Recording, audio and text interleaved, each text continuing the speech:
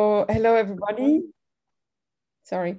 So today we're going to be listening to France Gheeraert from the University of Liège, and she's going to talk about S-adic characterization of dendric languages, the ternary case.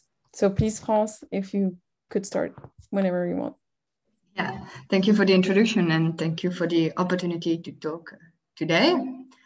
So hello everyone, I will explain to you how we can obtain an S-adic characterization of dendric languages, and I will focus more specifically of the case where the alphabet contains 3 letters, the ternary case. And the result I present today are a joint work with Marie Lejeune and Julien Leroy. Okay, so before going, okay, now it works.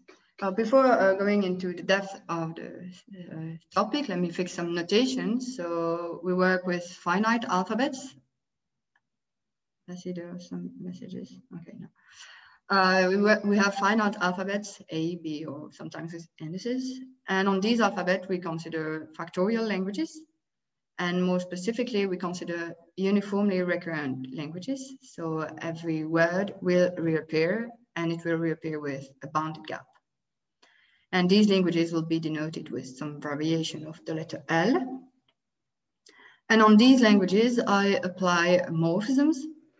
And what I get is the image of a language under a morphism, which I denote with this notation, so small f here, to say that I do not only take the images of the words, I also take all of their factors, so that if L is a uniformly recurrent language, then so is its image. Now, okay. Now I will define more specific notions, and first the notion of S-adic representation. So an S-adic representation of a language is a sequence of morphisms that can be defined on different alphabets, but alphabets of consecutive morphisms have to coincide. And this sequence is such that, in some sense, the language is the image of the sequence. So the words of the language are exactly the words that appear in the image with some prefix of the sequence. And to avoid some specific cases, I only consider primitive representations, but since I work with uniformly recurrent languages, it's not really a problem, it's not really a restriction. And what does it mean that the sequence of a morphism is primitive? Well, essentially, if I fix some index by going far enough, I will see all the letters in all the images, but it's not really important for this talk. And what we want to do with S-adic representation is to characterize and know the properties of the languages based on the properties of the sequence, just like we can do it with a fixed point of morphisms. And the question more specifically is, well, given a family of languages, can we say that the languages in this family are exactly the languages that have an S-adic representation that satisfies some condition? And the first family of languages that we study is often the family of Termian languages. And we indeed have an S-adic characterization of this family, which basically says that the sequences have only 2 different morphisms that are given morphisms, and are not eventually constant. We also have a characterization for Anu-Rosi languages, which is pretty similar. And we have also a S-adic characterization for other families of languages. And as you've probably understood by the title of my talk, well, the question is, given the family of dendric languages, can we find a condition C that characterizes it? So to do that, I need to define what is a dendric language. And I need the notion of extension graph. So given a word W in our language, we can define a set of left extensions of W, which are the letters that can be seen on the left of W. And similarly, the set of right extensions of W are the letters that can be seen on the right of W. And then the by extensions of W, or just the extensions of W, are the couples of letters A, B that can be simultaneously on the left and on the right of W. And these sets can be represented in a bipartite graph called the extension graph of W. So the left vertices will be the left extensions, the right vertices will be the right extensions, and we connect these vertices using the bi-extensions. So for example, in the Fibonacci language on the alphabet 0, 1, if we want to know what is the extension graph of the empty word, well, we need to look at the left extensions of the empty word. But basically, all the letters can be seen on the left of the empty word. And the right extensions is also all the letters. So that's why we have 0, 1 on the left and 0, 1 on the right. And now the bi-extensions, well, in the case of the empty word, it's simply the factors of length 2 in our language. So 0, 0, 0, 1, and 1, 0. And for the extension graph of the word 1, well, I know that every time I see a 1, it can only be preceded by a 0, and it can only be followed by a 0. So that means that 1 only has one left extension, which is 0, and one right extension, which is 0. So also only one bi-extension. We now say that a word is dendric if its extension graph is a tree. And if all the words in the language are dendric, then we'll say that the language itself is dendric. So this notion was introduced in 2013 by Berthet de Felice, Dolce, Leroy, Perrin, Rothenau, and Randon. And later, this condition that all the words are dendric was relaxed by only asking that all the long enough words are dendric. And this gives us the notion of eventually dendric, which was studied by Dolce and Perrin.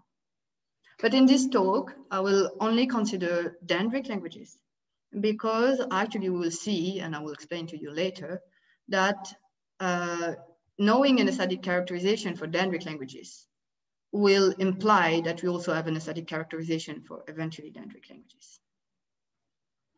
So that's why we only look at dendric languages. It is sufficient. So you all know some examples of dendric languages because, well, this definition generalized the notion of R-Rosy languages and also the notion of codings of regular interval exchanges. So in particular, it also generalized the notion of Strumian languages. And still they have some linear complexity. So this family has some very nice properties, and some of them are related to the notion of return words. So I need to define to you what is a return word. Given a word W, which is non-empty, a return word is basically what happens between two consecutive occurrences of W in our language. So more precisely, it is a word, U, that can be followed by W. And if it is followed by W, then of course, W is a suffix, but W is also a prefix, and there's no occurrence in between. There's no internal occurrence. So it begins at the beginning of an occurrence of W, and it ends right before the beginning of the next occurrence of W. So let's go back to our example with the Fibonacci language. And if we look at the return words for 0, well, two consecutive occurrences of 0 are either directly consecutive, and in that case, the return word is just 0, or they are separated by 1. And if they're separated by 1, that means that the return word is 0, 1. And these are the only two possibilities. And if we look at two consecutive occurrences of 1, well, they can be separated by 1 0 or by 2 zeros. So this gives us the return word 1 0 and 1 0 0. And as you see here, we have two return words for 0 and two return words for 1. And this result is much more general than that, because the Fibonacci language, of course, is dendric. But we have this result, which I only stated here in the dendric case, but it's even more general than that. And it says that the number of return words is equal to the number of letters in the alphabet in the language. So this is already a nice property that dendric languages have with respect to return words, but we have even stronger properties. I will not go into details about them because I will not use them directly. What I use is one of the consequence. And this consequence is related to the notion of derived language. So what is a derived language with respect to some word? Well, essentially every word in the language L, you can cut it into blocks, and these blocks will be return words for W. You cut before each occurrence of W. Maybe you have some beginning and some end which are not complete, but you don't really care. And then the blocks in between are return words for W. And you can code these blocks using some morphism that will associate to each return word a letter. And if you do this coding, what you get is a new language called a derived language. This is the more formal definition, but the idea is what I've explained. And this new language is such that if you apply this morphism, what you get is the original language. And the property that the family of uniformly recurrent dendric languages has is that it is stable under this operation. So if the language L is a uniformly recurrent dendric language, then the derived language is also a uniformly recurrent dendric. And this property is the beginning of everything that I will say later, because it allows us to build some S-adic representation of dendric languages. And here is how. Well, we have some dendric language L on the alphabet A, and we take some non-empty word in the language. And if we derive with respect to that word, what we get is a new language, which is still on the alphabet A because we have as many return words as letters, so we can assume that we stay on the same alphabet. And we have also a morphism that will code the return words, and which is such that, well, the image of L1 under this morphism is the original language L0. But by the previous result, this new language is once again dendric, uniformly recurrent dendric, and we can start again. We can pick a non-empty word, derive with respect to that non-empty word. This gives us a language L2 and a morphism sigma 1, and we have this equality here. And we can keep going, and this gives us an S-adic representation, a primitive S-adic representation of the language. So we know that every dendric language has a primitive S-adic representation that is built using this algorithm. But what we want is an S-adic characterization. So we also want, in a way, the converse result. We want that if a language has an S-adic representation that satisfies some conditions, then it is dendric. And so the goal here is to understand what are the properties of the sequences that we build using this algorithm. And can we understand these properties with enough precision so that we have the converse result? And so that's what we will do now, is to try and see what are the properties of these sequences. So the first thing that we can notice is that, well, at each step, the morphism that we have codes the return word for some word and in some language. So these morphisms, we call them return morphisms. So these are injective morphisms such that, well, the images of the letters have in some sense the potential to be return words for W. So what do we mean by that? It means that if it is followed by W, then W is a suffix, a prefix, and there's no internal occurrence of W. And indeed, if we have such a morphism and we apply it on some language, well, the image of the letters will be the return words. So this will actually be a morphism that codes the return words for W in our image. So let's give two examples. On the left, we have the morphism sigma, which is such that 0 is a prefix of each image, as we can see here. So 0 is a good candidate for W. And indeed, if we imagine that we have 0 at the end here, there's exactly 2 occurrences of 0 each time as a suffix and as a prefix. So sigma is indeed a return morphism for 0. And in this case, since the word W is actually just a letter, these morphisms are also known as strongly left proper morphisms. And if we look on the right, for the morphism to, we see that 0 is once again a prefix of all the images, but it also appears later. So 0 is not a good candidate, but 0, 1 is, because indeed, if we imagine that we have 0, 1 here at the end, we have exactly 2 occurrences of 0, 1 each time. So to is a return morphism for 0, 1, but we can also see that it is a return morphism for 0, 1, 0. So this W is not unique, but it's not really a problem. Okay, so now we know that, well, at each step, since our morphisms code the return words for some word in some language, then at each step, the morphisms that we have are return morphisms. So from now on, we assume that we only work with return morphisms, and these are the only morphisms that we have. Okay, so the second observation is that the reason why we were able to iterate or process was because every intermediary language was dendric.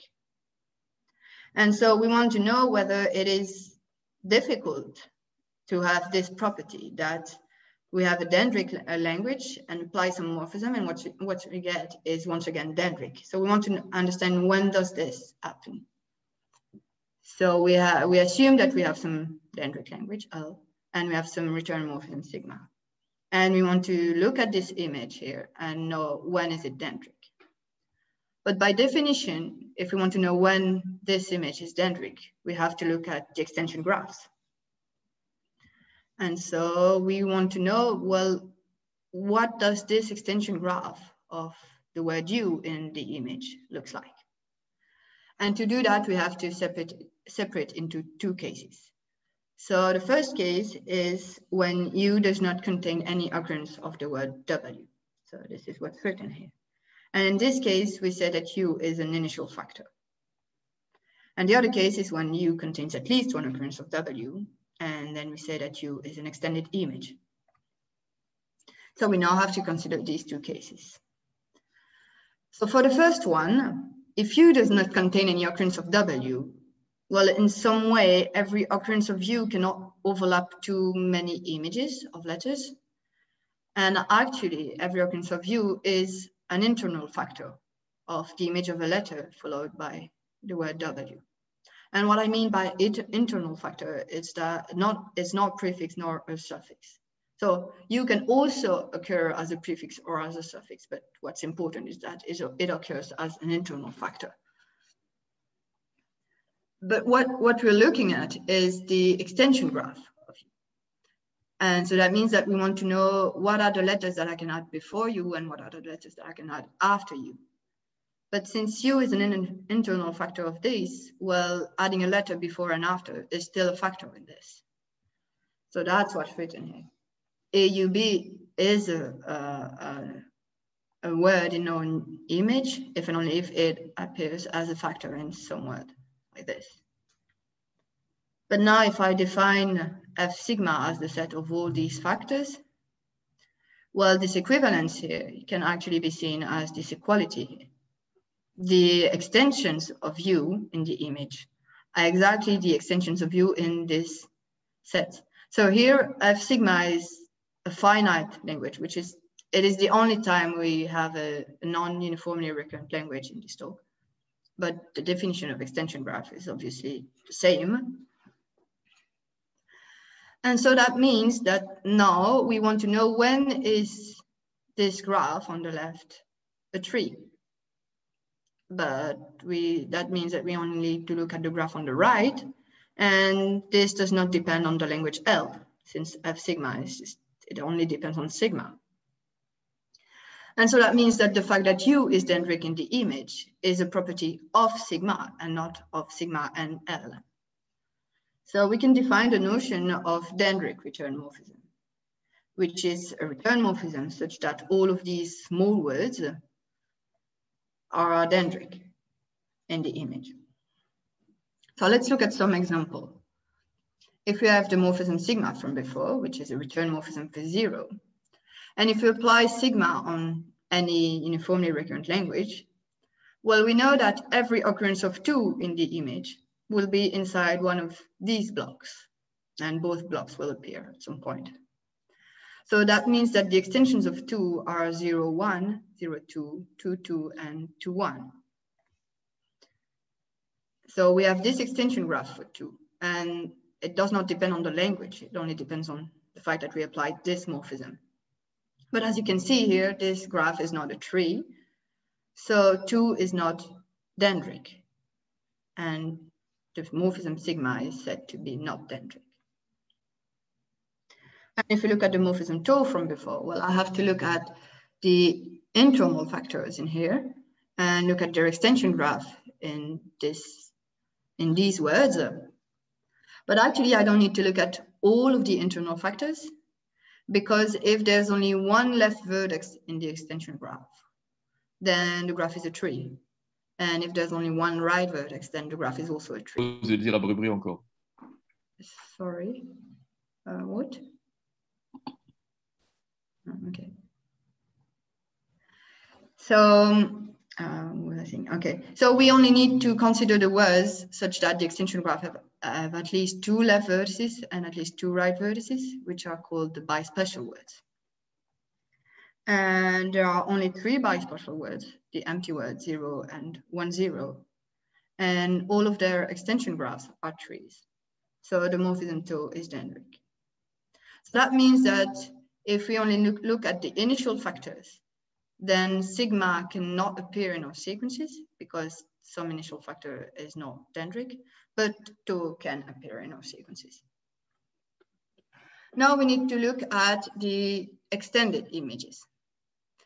And if U contains at least one occurrence of W, then we can do the same trick as we did to obtain the derived language, which is to cut before each occurrence of W. And what we get is a first block, which is possibly empty. So that's what is before the first occurrence of W. And this block we denote it with S. Then we have some complete block, which correspond to the image of a letter. So since we have several blocks, this gives us the image of a word. And then the last block begins with W, but we don't really know where it ends because there's no other occurrence of W. And so this block is the word P. So this decomposition is obviously unique. And every time we have an occurrence of U in the image, well, we can see it as an internal factor of some word like this. So, and it is such that S is a proper suffix of sigma of alpha, and P is a proper prefix of sigma of beta followed by W. And the name extended image comes from this decomposition here, because as we can see, we take the image of V and we extend it. So we'll more specifically say that U is an extended image of V. And since every occurrence of U is as an internal factor of some word like this, then we can do the same trick as for initial factors. And we know that AB is an extension of U if and only if we have this condition here. So there exists alpha and beta such that AS is a proper suffix of sigma of alpha and PB is a proper prefix of sigma of beta W. And what we want is to know, well, when is, well, this is not the extension graph, when is the extension graph of U a tree? So we have to understand what is this relation here that we have. So I've just rewrote it here. And it's assumed that we have the morphism tau from before and that this is the extension graph of B. Okay. Now we want to know what is the extension graph of this word U, which is 1, 0, sigma of V 0, 1, 0. So essentially S is 1, 0 and P is 0, 1, 0. Well, if I look at what's written here, I have to consider the extensions of V. So let me first copy the extensions of V. But among the extensions of V, not all of them will be useful, because if S is not a proper suffix of sigma of alpha, then alpha beta will never satisfy this condition here and will never give me some AB. So I have to remove all of the extensions such that S is not a proper suffix of sigma of alpha, or P is not a proper prefix of sigma of beta W.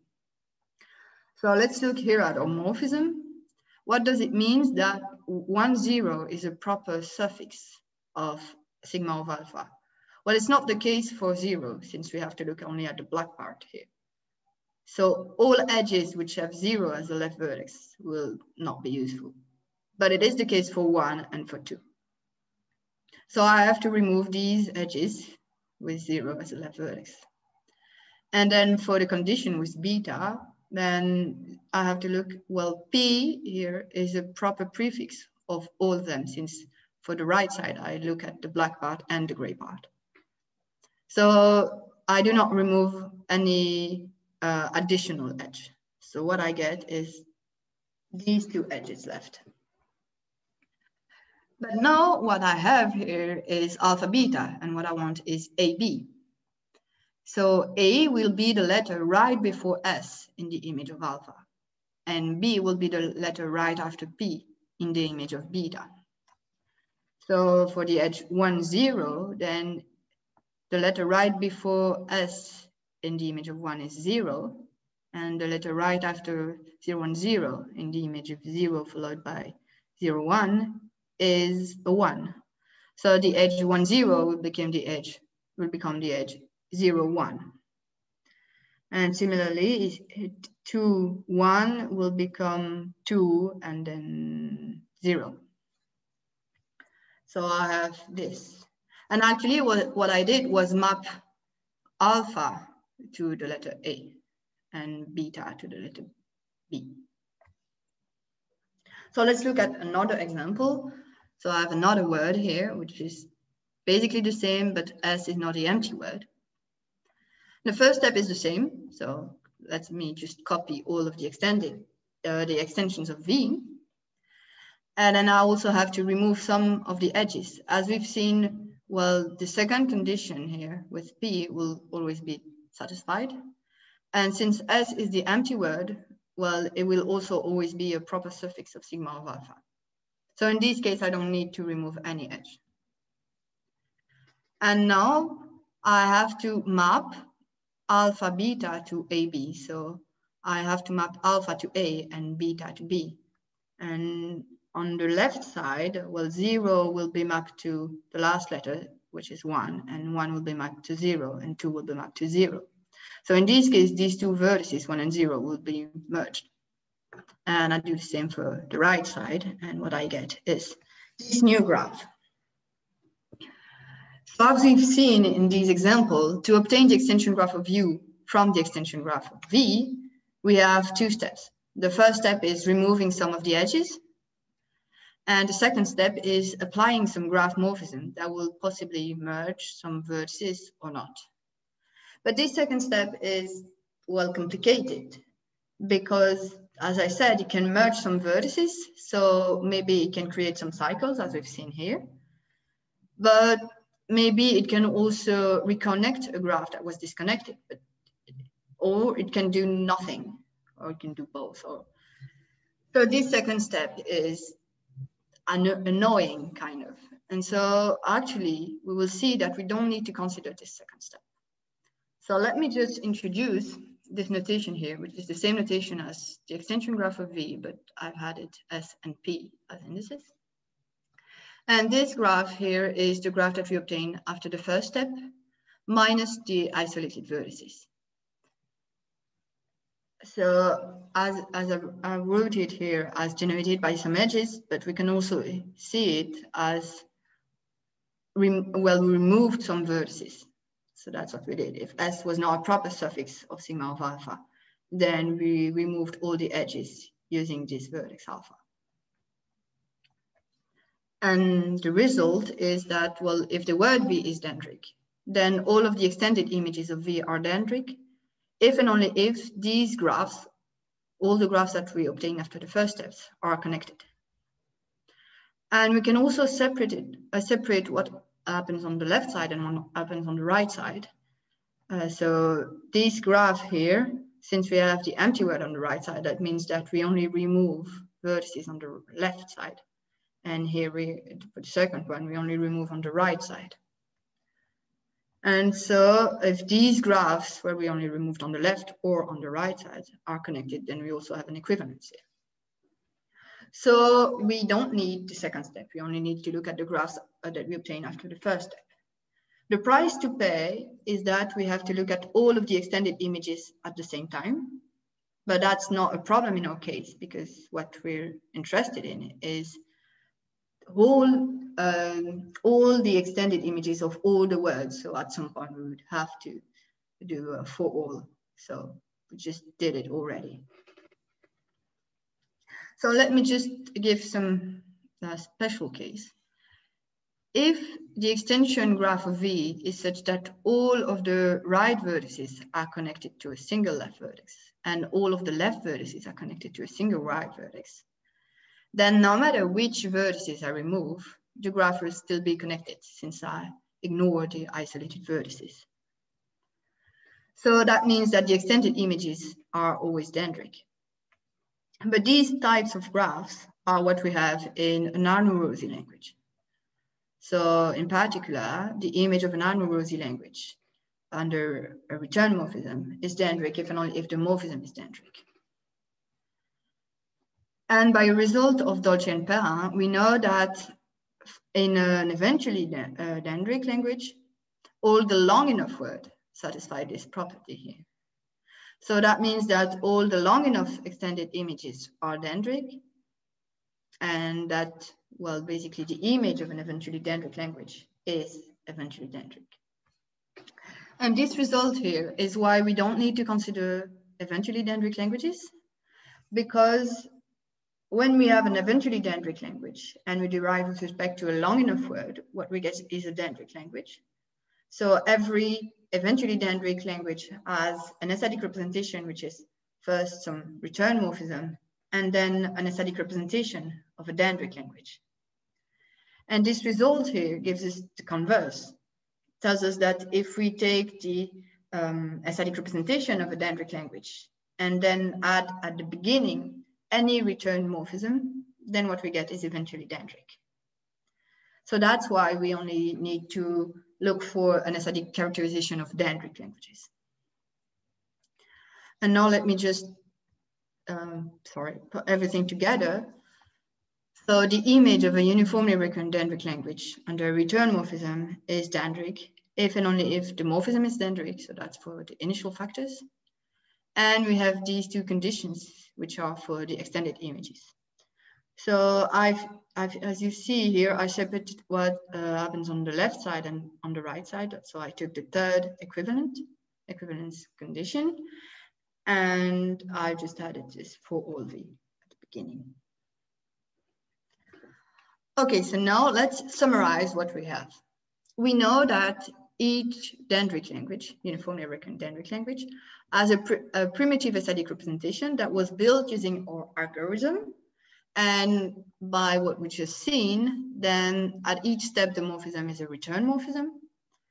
And since all the intermediary languages are dendric, then the conditions are satisfied. The conditions of the previous results are satisfied. So that means that the morphism is actually a dendric return morphism, and the conditions are satisfied at each step.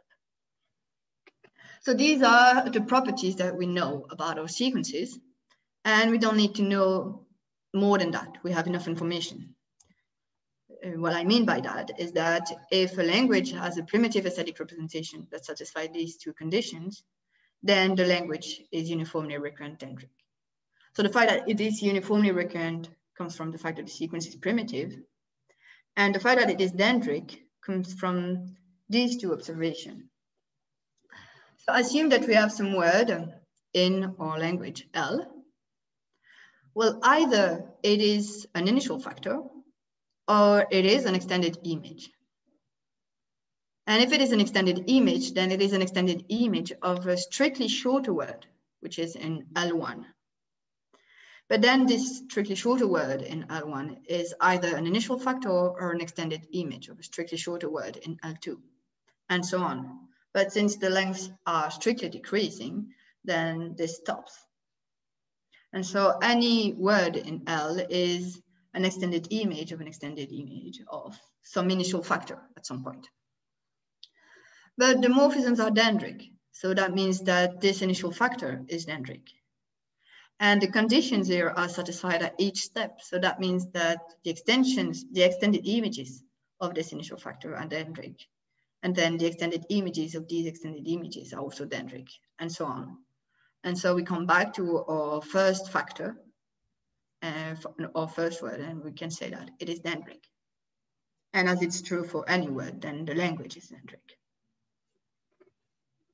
So with these two conditions, we have, and also the primitive conditions, and we have a characterization of dendric languages. But what we want to do now is to represent this characterization in a more practical way. And we can do that using a graph. So we will define a graph such that the sequences that satisfy these two conditions are exactly the sequences that label the infinite path in our graphs. So the first naive way to build this graph is to say, okay, well, each vertex will correspond to a language, and the edges will be labeled by dendric return morphisms, so that we have the first condition. They will be defined on an alphabet A and go to the same alphabet A, as we've seen we can do it. And they will also satisfy the second condition. So we will have an edge from the image to the language, and I will explain why we go into that direction, if and only if the conditions are satisfied. So why do we need to go from the image to the language? Well, basically the sequence that we want to read in our graph is first sigma 0, then sigma 1, then sigma 2, and so on.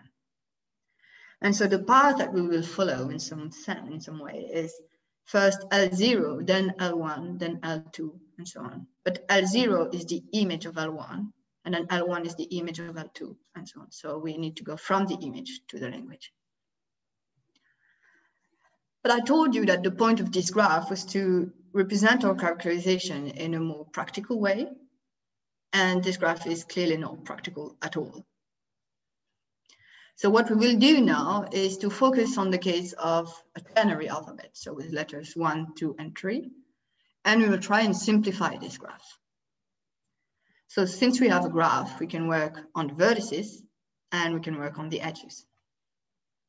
So to work on the vertices, we will need to try and understand what are these conditions and when are they satisfied. And to work on the edges, well, currently the edges are labeled by all the dendric return morphisms, but maybe we don't need all of them. And so we will see how we can reduce the set of morphisms. Okay, so let's first look at the vertices. And as I said, we want to understand these two conditions. And more precisely, what we want to do is to associate some object to each language. And we want this object to contain all the information that we need. So the conditions now depend on sigma, of course, but on the object and not on the whole language. And since we still want to be able to define the edges, well, we want that if two languages have the same object, then their images also have the same object. So that this object defines some equivalence relation and can, in a way, confront our graph. But we have a condition for the left side and a condition for the right side. So instead of associating one object, we'll associate a pair of objects, one for the left side and one for the right side. And I will explain what happens for the left side, and I hope you believe me that it's the same for the right side. So if I look at the left side, well, I have to understand this condition here. So this condition has for all V, okay? And then for all S, we want this graph to be connected. And this graph is obtained from the extension graph of V, where we removed some left vertices. Which vertices? Well, it depends on S, of course, but sigma will tell us which vertices we want to remove. So assume that I have this graph, and now I want to know what are the sets of vertices, of left vertices that I can remove while still keeping something which is connected. Of course, if I don't remove any vertex, then this graph is connected. And if I remove all of the vertices, And since I ignore the isolated vertices, then the graph is also connected. It's empty, so in some sense it's connected. If I remove two left vertices, then I have a unique left vertex remaining. And all of the right vertices are either isolated or connected to this left vertex. So since I ignore isolated vertices, that means that the graph is also always connected.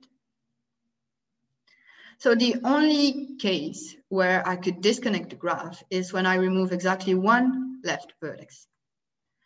So we'll now say that a letter is left problematic if removing it in some extension graph will be a problem with disconnected graph. So if we look at our example, what happens if we remove the letter B on the left? Well, we have these four edges in blue left, and as we can see, the graph is still connected. If we remove the letter C, the vertex C, then we also have four edges in blue, which are remaining, and the graph is connected. If we remove the letter A, then the only edges that we have left are these two edges. And as you can see, the graph is not connected. And the problem is that the vertices B and C on the left were connected before because B is dendric, but they're not connected anymore because they were connected by a path that went through the vertex A. And so removing this vertex destroys the path. So that means that the letter A here is problematic. And actually a letter is problematic if and only if it is in the middle of a path of length 4 that connected the other two vertices. So now I will define OL as the object, as the set of all left problematic letters. So this is just another way of defining it.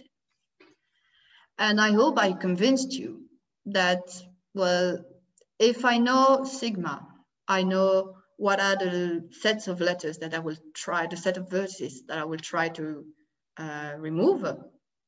And if I know this object, then I know the set of vertices that I cannot remove. And so knowing these two things, I know exactly when is this condition satisfied.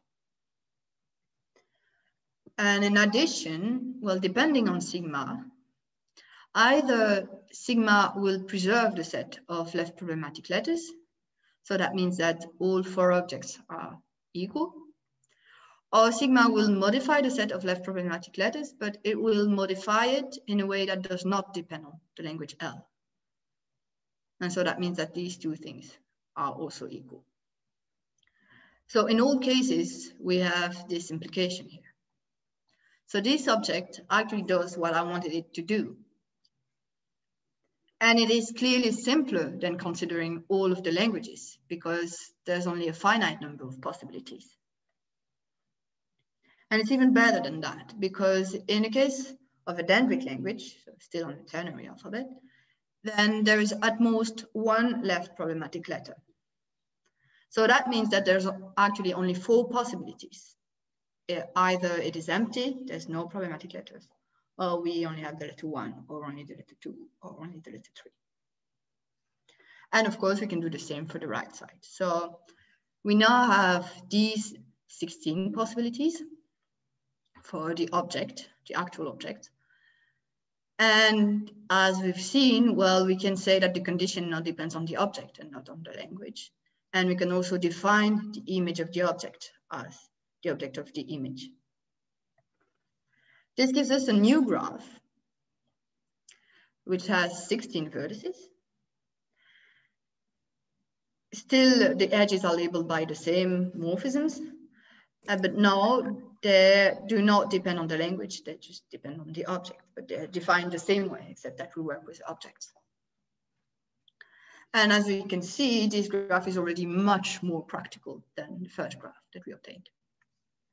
But we can still work on the edges, and that's what we will do now. So actually, when we build our sequences, we have this step here, the first step, where we can pick W. And the goal here will be to pick W according to some rules, and always pick W in the same way, following the same rules, so that the set of morphisms that we will get here at this step is much smaller than what we had. So the easiest way to pick a non-empty word is just to pick a letter. So that will be a first rule. First rule, W is always a letter. Now for the second rule, we need to look at this. So if we have a uniformly recurrent dendric language, well, the extension graph of the empty word, there's only 6 possibilities, up to a permutation of the letters, of course. So if I have a dendric language, then I can apply permutation to ensure that the extension graph of the empty word is one of these 6. And then I will pick the letter 1 and I will derive with respect to the letter 1. So this is the second rule, is that W is the letter that corresponds to the letter 1. And now I want to know, well, if I apply these rules, what are the morphisms that I will get? So I took here the second graph, and I will try and see what are the return words for the letter 1 in this case.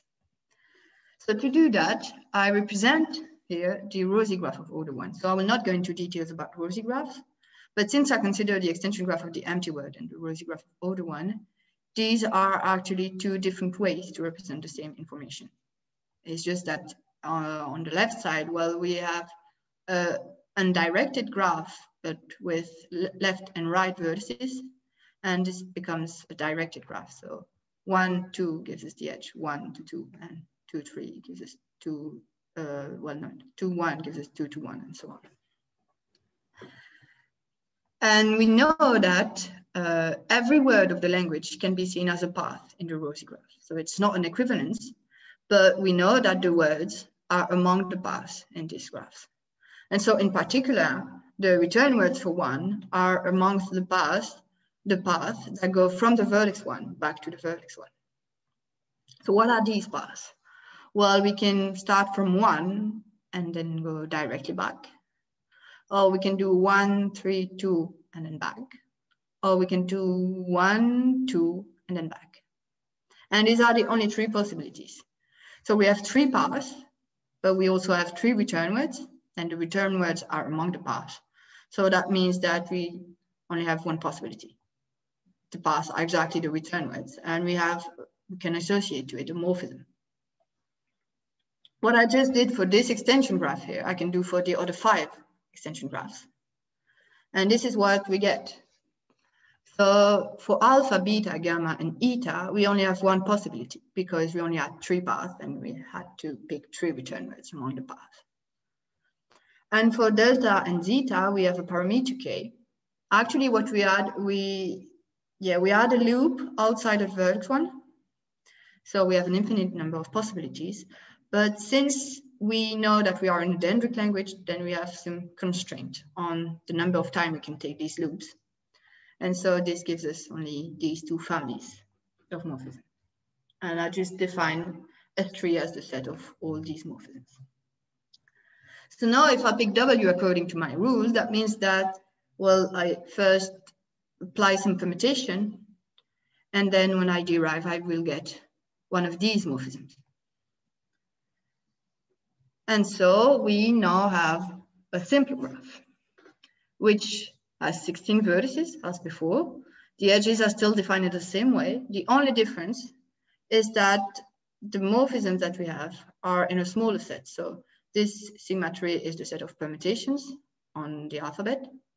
And then we have the set of morphisms defined on the previous slide. And actually, we also have this second permutation here, which is not necessary. We can forget this second permutation, but we can also use it because we have some symmetries in this graph. And so we simplify the graph even more. And now we have the final result, which is that a language is uniformly recurrent on a ternary dendric if and only if it has a primitive S-adic representation that labels an infinite path in this graph, which only has 2 vertices. So this graph is obviously a practical representation of the characterization. Okay, so now let me just say a few words about the general case, which is a work in progress with Julien Roy. And for the general case, the way to define this object, OL, is actually in a way similar to what we can observe in the ternary case. So in the ternary case, we said that the letter A here is problematic because we have a path of length 4 here. But what does it mean that we have a path of length 4? If we look at the left special words, so the left special words are the words that have at least 2 left extensions, then we know that all of the prefixes of V are left special and their extensions are A, B, and C. But since we are in a dendric language, we know that the only other left special words have either VA as a prefix or VB as a prefix, and there's exactly one of each length in these two families, in each family. But if VA is a prefix of U, then the extensions of U can only be AB, and if VB is a prefix, then the extensions of U can only be AC. And so that means that if we fix some length n large enough, and we look at the left extensions of the words of length n, well, we will see one word which has extensions AB and one word which has extension AC. And the letter A is exactly the intersection of these two sets. Well, the same thing happens in the general case. So you fix n large enough, and you look at the sets of left extensions, and you try and understand their interactions, so how they intersect and things like that. And this will give you the information on not only the left problematic letters, but now also the left problematic sets of letters. So this is the idea for the general case. Okay, so related questions to this topic is, of course, obtaining S-adic characterization for other families. So the construction using derived languages is already used for some families, but maybe it can also be useful for other families. And a conjecture, which is known as the S-adic conjecture, is that there exists an S-adic characterization for the family of languages of at most linear complexity, but we don't even know what is that condition. And of course, since we have found a characterization for dendric languages and for eventually dendric languages, well, maybe we can use it to study some of their properties. So that's all I wanted to say. Thank you very much, France. Do we have, it was a nice talk, thank you. Do we have questions or remarks for France from the audience?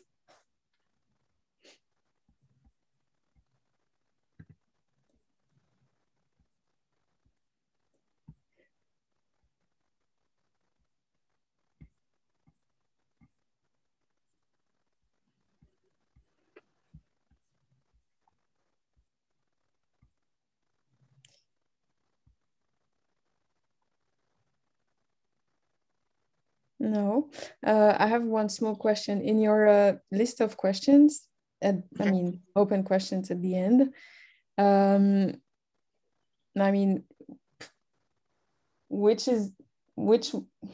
ones would you start with? Or which ones are easier to tackle, or?